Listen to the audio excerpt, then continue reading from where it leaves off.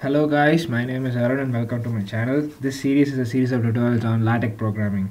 Now, in this tutorial, in the subsequent 3 to 4 tutorials, I guess, we will be making our own thesis template. Now, this template that we're going to make can be used for both thesis. If you want to write a book, you can use that, a technical book that is, okay. And also, if you want to write a report, let's say, you can also use this. Okay, now this is the template I've used for my master's thesis. I had a lot, I'm using this over here, but if you want to make slight adjustments to it to make your own version of it, you're more than welcome. Okay, so I'm just going to give you guys a brief outline of what exactly is going on today. Okay, now in this tutorial I'll just give you guys the overall outlook of the big template, in the sense the major text file of the template of the file.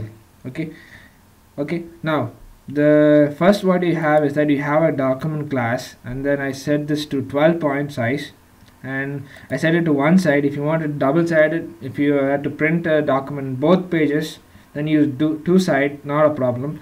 I'm using the class book class. This is actually standard book class, but if you want, you can change this to report class, or book or report. There might be a thesis class, but I'm not sure about that. But if you want, you can just put report if you want, or a book if you want. That doesn't matter. I'm keeping it as a book as of now, but doesn't matter. Okay, and then this is the document class, and then I included these three packages: AMS Math, AMS Fonts, and AMS Sim for including mathematical symbols. Okay, and then I have this package use package graphic X for including pictures and images. Okay, and then I've included this figure called as this package called as subfig. Okay, with LOF, these two options, LOF depth and LOT depth. Okay, as far as I've understood, this option is used for placing multiple figures inside one major figure. Okay, and these two options are actually used for some internal purposes. Don't worry about it. These are used for placing multiple figures inside figures, and also enabling captions.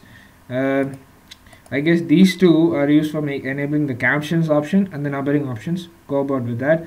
And then this package NatWeb is for having a little more enhancing bibliography style, and fancy HDR.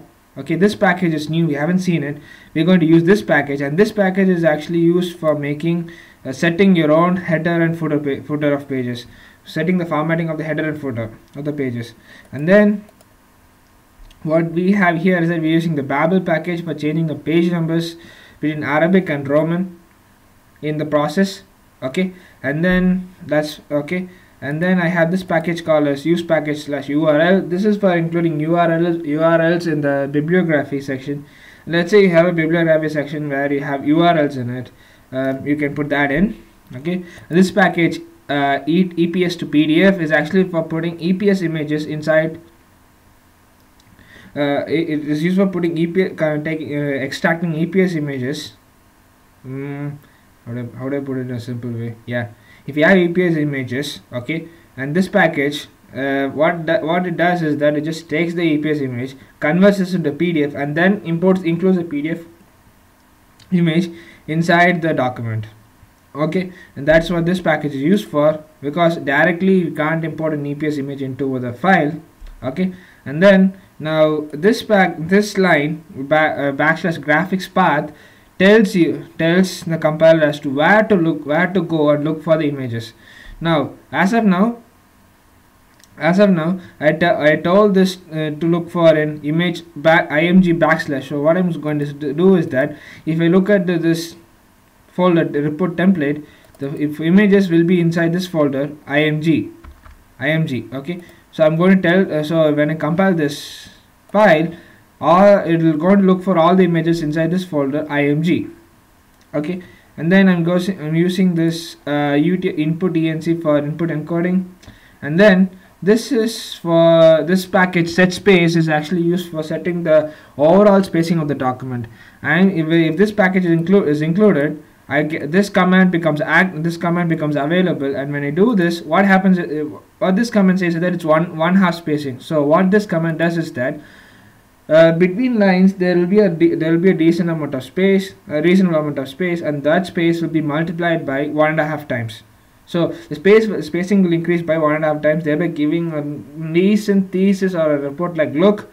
But if you want, you can just cut. If you want, you can just remove this. Not a big deal. Okay, not a big deal.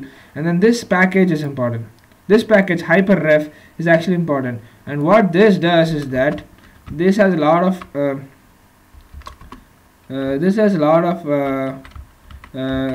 attributes in it. I look at it one by one.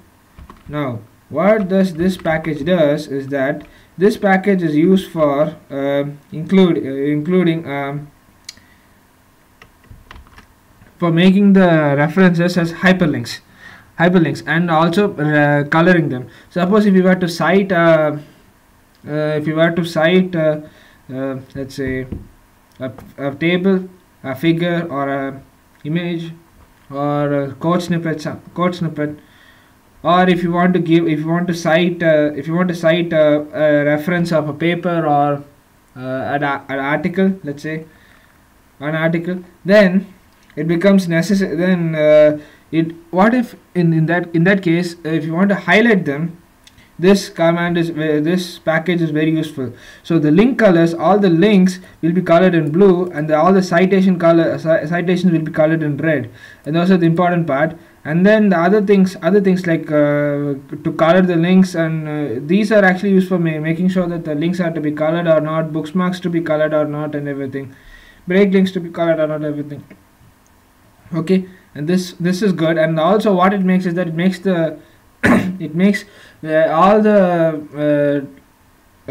contents in the table of all the lists in the table of contents to be hyperlinks. Mostly they will be, if not, it will also make them hyperlinks. So like that. And then API like is actually a bibliography style. Bibliography style we saw in one of the previous times, wherein it helps you to write the author and year in a continuous running manner, and it's kind of nice. I'm using that. And with NatBib, it make the API like style and NatBib package works much better, as we saw in one of the previous tutorials. Okay, and this is the geometry package for setting the paper size. I'm just setting the paper to document to be A4 paper with margins on the top and bottom to be 1 inch, and the left margin to be 1.5 inch, and the right margin to be 1 inch. Okay, this package is for setting up the shape of the paper. And then page style fancy, this command is actually used for predefining the headers. Now in the top we saw this command use package fancy HDR. Now this sets up the header and footer styles for the settings for the header and footer. And if you want to change that, if you want to change the page style, you can use this option, page style fancy. And now what this does is that it has its own default page style header and footer styling. It just uses that. I found this reasonably good for me, so I'm using that. And then using this command, renew command, what I'm doing is I'm just setting the head rule width and foot rule width accordingly. Now the header and the document will have a line, and that line will be the thickness of that line will be set over here, and the width of the line will be set over here. Similarly, there's a line that separates the footer and the main document. That line will also be set over here. To give you guys a feel of how it looks like, hold on, I'll just take my report out, my thesis out. I'll just give you guys a look at it. Just hold on. Okay guys, welcome back. Now this is actually the PDF on your right is actually my thesis for my master's degree, and this is something I made from scratch. The styling is something I made from scratch. I have the acknowledgements, abstract and stuff over here, and this is actually the table of contents. And I'll just in comparison I'll tell you guys what's happening. You see this part, 12-point book. It's 12 point. The font is 12 size, and it's a book format, and it's one-sided printed. It's one side printed.